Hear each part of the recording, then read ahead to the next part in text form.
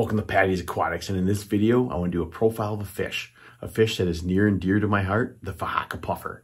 What I'd like to do is go over some of the how-to care tips, but also share my own experiences with keeping this fish. I'd also like to give a special thank you shout out to the Facebook group Fahaka Puffer Fish Keepers. I put a post out a while back asking if any of the members would be interested in sharing any of their photos or videos for this project. So in this video, you'll see not only pictures and videos of my Fahaka Puffer, but you'll see some of theirs. Now, if you're ready, I'm ready. Let's start talking about Fahaka Puffers.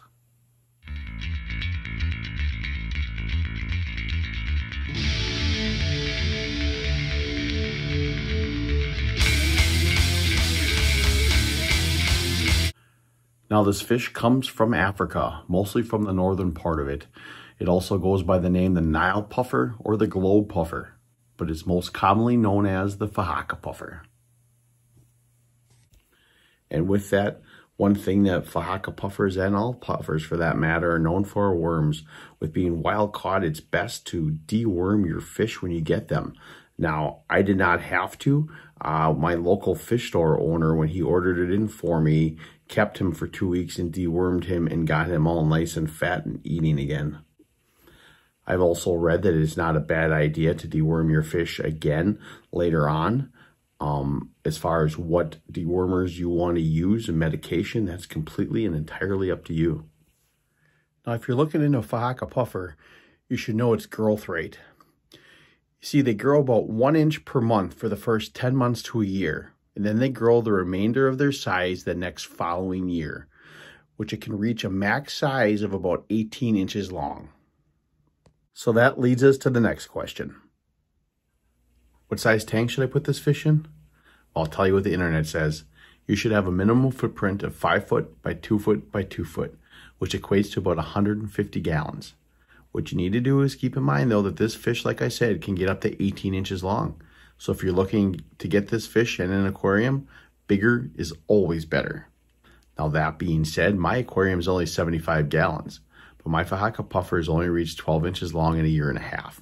But I've always been prepared to upgrade that tank to something bigger if it would have ever reached that max size to give it more swimming room, which is not ideal. It's best to be able to get the big tank right away, but it just didn't fit my situation, nor am I going to dictate to you what size tank you need to get. That's entirely up to you and your situation for you to figure out. Now that we talked about what size aquarium you need, let's talk about what we put in it. And let's start with that substrate. And that substrate should be sand. Sand is a Fahaka Puffer's best friend. They love to dig in it. They love to bury themselves in it. Mine loves to blow it around looking to uncover snails to eat. Now, what kind of sand should you use? In my personal opinion, I don't really think it matters. You could use play sand, pool filter sand. I use the black diamond blasting sand. You could get sands from your local fish stores. Like I said, I don't think it really matters. You just need to get whatever look you like and you want for your own tank. So what do you put in that sand with it? Well, that's entirely up to you, but I love plants and driftwood. And so does my Fahaka Puffer. He's got multiple hiding spots underneath that piece of driftwood where he likes to dig out little pits. And he also likes to spend a lot of his time swimming and hovering around within the plants. I think it kind of brings out its predatory nature, trying to hunt down the snails. But it also gives him a sense of security to be able to have that cover within the plants and underneath that piece of driftwood. And then an added bonus, those plants help with the nitrogen process, which is a huge beneficial factor. Now let's talk about the personality of this fish a little bit. I've never owned a fish that's as personable as this one before.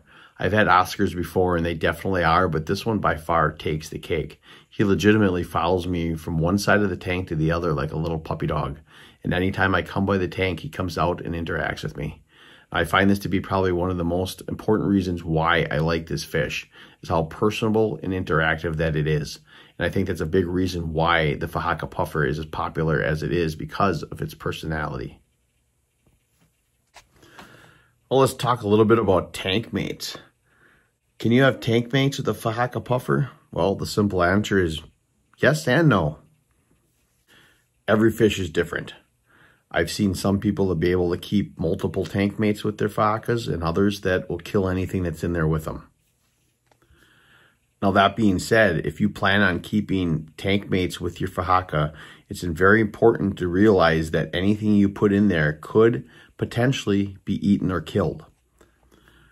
My tank was previously a community tank before I got my puffer. When I got him, I removed the bigger tetras and kept a lot of the smaller ones like the ember tetras and the cardinal tetras, because my thought was as he got bigger, they'd be quicker and faster potentially and be able to hide places to be able to survive in there with him.